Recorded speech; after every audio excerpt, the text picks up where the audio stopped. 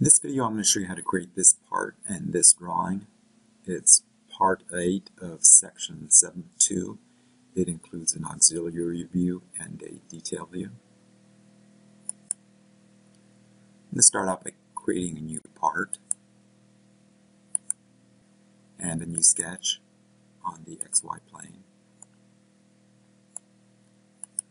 I'm going to draw a line from the origin straight up, a distance of 2, tab. And you're going to want to make sure that it's straight up 90 degrees, tab, enter.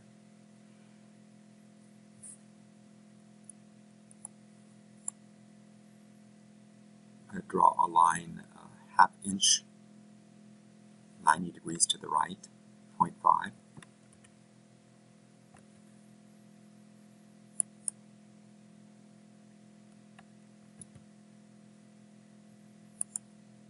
Draw a line from the origin, 2 inches to tab, straight up, and then straight up ½ inch,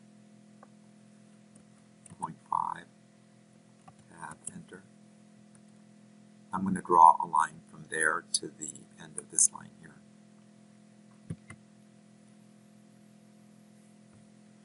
I'm going to finish the sketch. And I'm going to extrude out, make that 2 inches. I'm going to create a sketch on this surface. I'm going to turn on construction, and I'm going to project that face. Go to my line tool. I'm going to draw a line from the center of this face. You see the green dot on the edge, across to the green dot here. And the same with second line from the center, the green dot, straight down.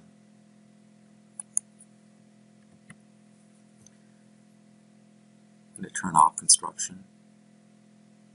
I'm going to draw a circle right at the center. Make it a distance of 1 inch diameter. I'm going to draw a centered rectangle. And I'm going to draw it here. I'm going to make it 0.125, tab, 0.125. Hit escape to exit that command. I'm going to come in here and using my splice tool, I'm going to delete those 2 segments, delete that segment and that segment. Hit escape twice, and then I'm going to highlight this line and delete the line too.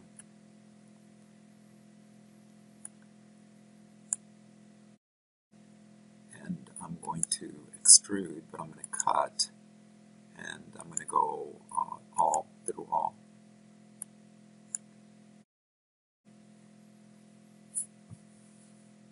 I created a new drawing. I'm going to place my base view. I'm going to make it 2 to 1. Place it about there.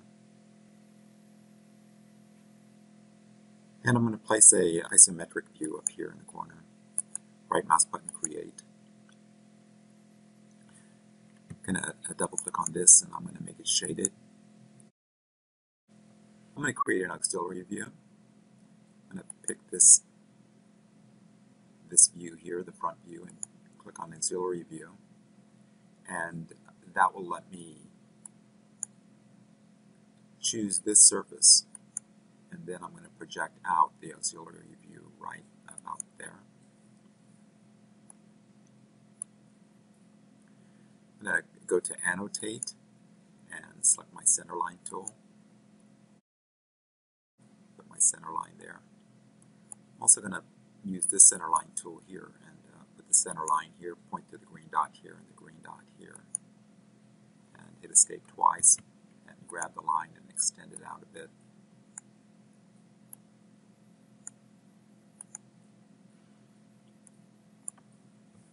Let me add some dimensions, starting here, dimension there, the overall height.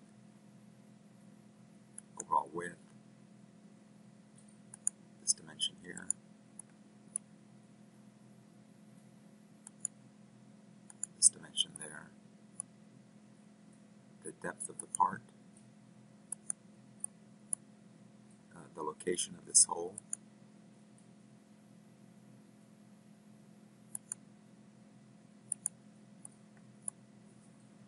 escape twice, grab this dimension and pull it out a bit because I'm going to add one more dimension from this edge to locate this hole here.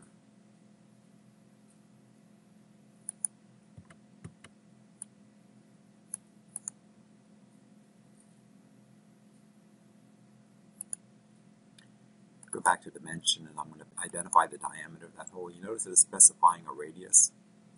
I want to change that to change the dimension type to a diameter.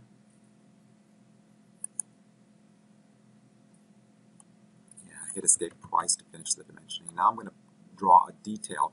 I'd like to dimension this key slot, but it's too small to dimension in this view, so I'm going to create a detail view. Go back to place views, select detail view, and you need to tell it what view you're going to use. I'm going to point to this view here.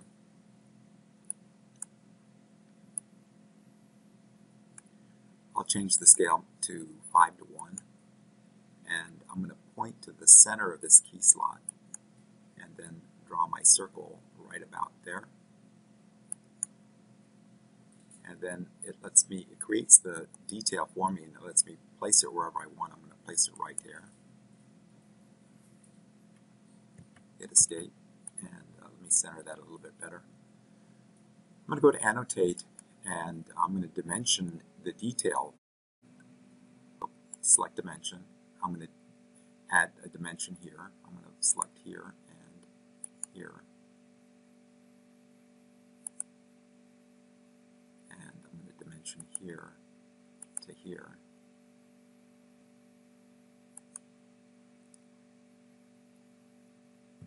Hit escape. I'm going to grab this and move it up a little bit closer to the view, the name of the view.